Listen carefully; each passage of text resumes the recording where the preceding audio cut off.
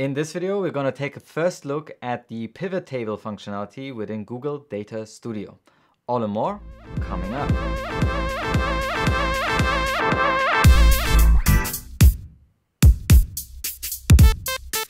Hey there, and welcome back to another video of Measure School, teaching you the tech tools and tactics of today's digital marketing world.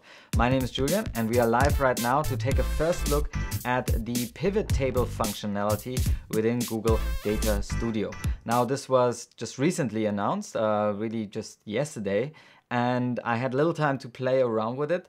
Nonetheless, we want to take a quick look at what we can do within Google Data Studio.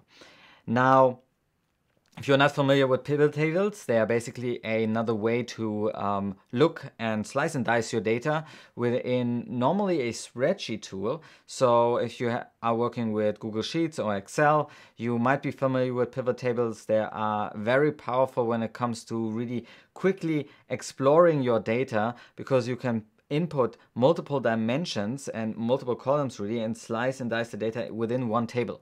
Now, within Google Data Studio, we didn't have this functionality beforehand. We actually had to make use of the tables within Google Data Studio.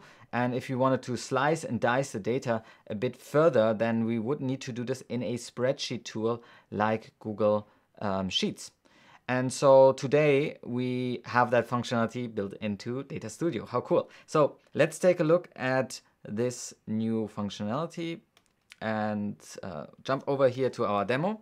So I have a little Data Studio sheet that I've prepared here, and this is connected just to the demo data that we have available from Google Analytics. And we obviously have a new data field or new visualization field, which is the pivot table. We'll take a look at this in a second. Now, the first thing that I want to do is actually draw a table here. And this table is actually what it says. It's a table, so you have on the one hand your dimension here, and you have your metrics inside of this table with your sessions. Now, you could put in multiple metrics, so we could put in whatever users, for example, and expand this. But what if I wanted to actually dig deeper into these dimensions? What if I wanted to see which countries these people are actually from? And this is not easily done with a table here, because we would need to filter the data or have multiple tables in order to find out who is actually here from the USA, who is from the UK, for example. And therefore, a pivot table would be something that I would use within Google Sheets. And now we have that capability within the interface. So if we draw this here, I'm just going to make this smaller. It will pull in the data. It takes a while, I noticed. So now we have this data available as well. Now, we obviously would need to choose our dimensions first. So if we would compare this to the medium here, let's say we don't want the source up here. We want to additionally actually have our country. We would type this in as well.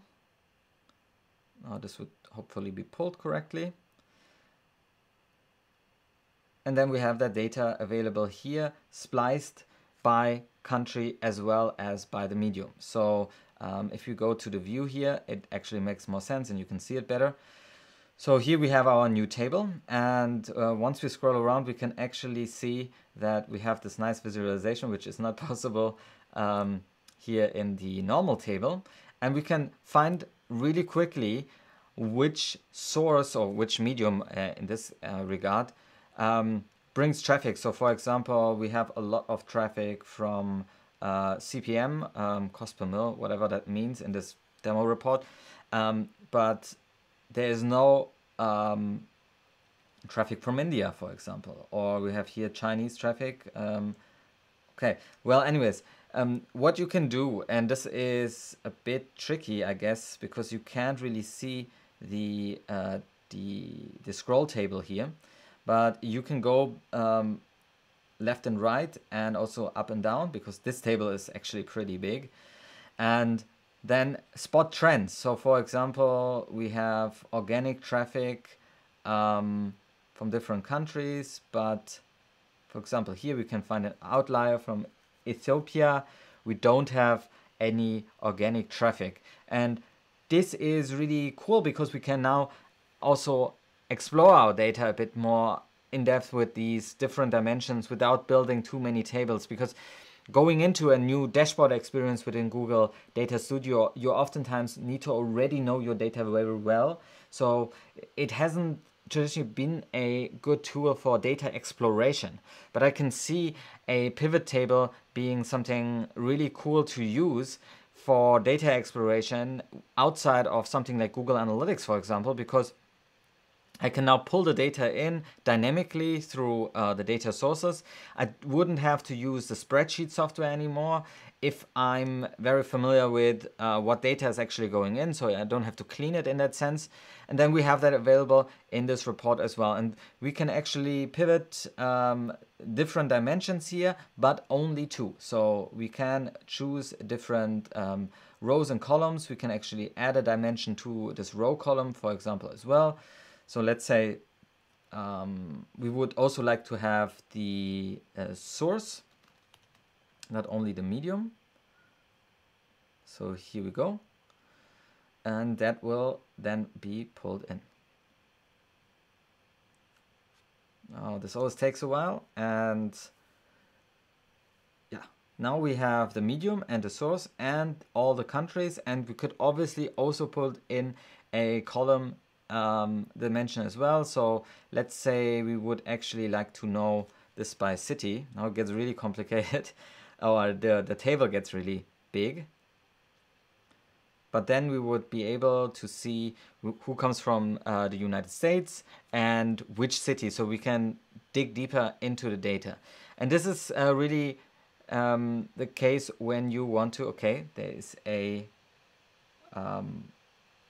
arrow here. We need to have a smaller data set. Now, how could we make this a bit smaller? Country, city, let's say, is there something like states that we could choose? No. Continent. Or is there like, yeah, continent. That should be good. Let's see if that works. Okay, and yeah, and then you can look into the data. So for example, here we can see our continent. Let's actually drag this up. Yeah, drag this up. Okay. Now this is all calculated in the cloud. So yeah, so here we have the Americas. So let's view this data again.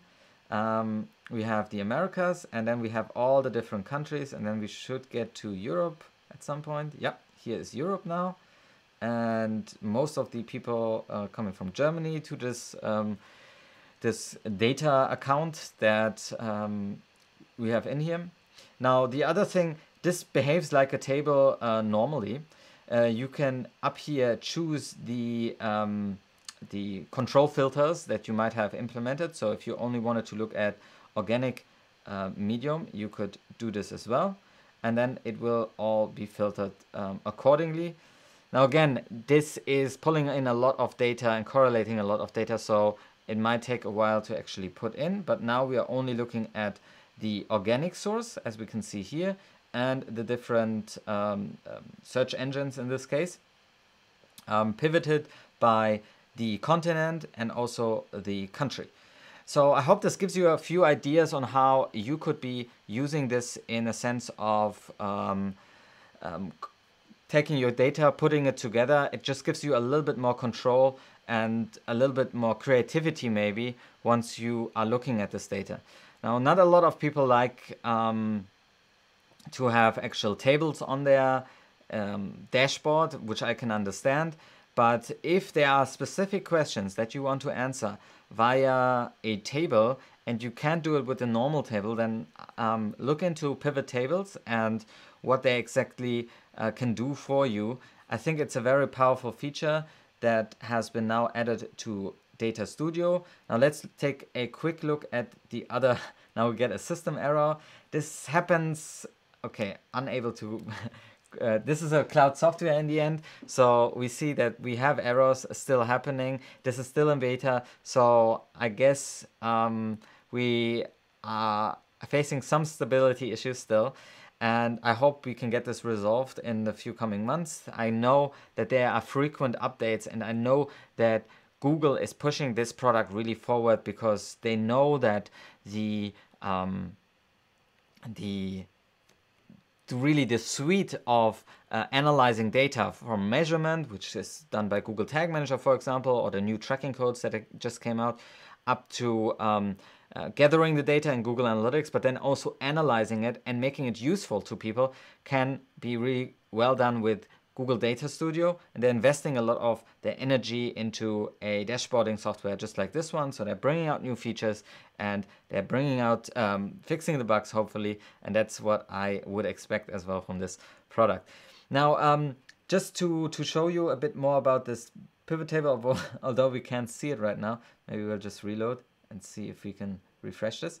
And we see that we can also sort this table, obviously. So for our first row and our second row and our columns, we can sort them, and we can also choose a custom date range. This is possible with every of these visualizations, but we can also add a filter. Now, one thing that I saw in the post here that was published by Google, in the help section, there are some drawbacks to this pivot table. So you can't do anything that you would do in Excel or in Google Sheets.